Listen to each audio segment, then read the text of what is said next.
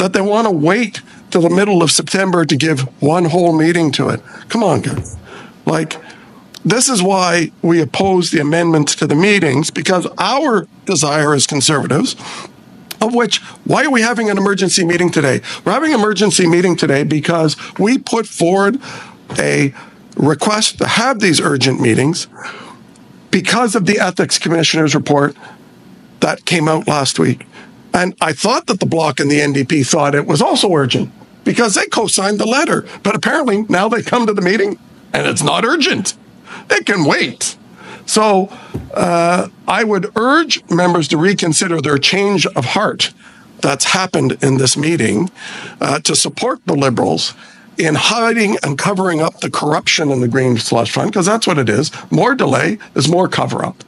And if you vote for this amendment, in my view, you're voting to continue the Liberal cover-up in the Green Slush Fund.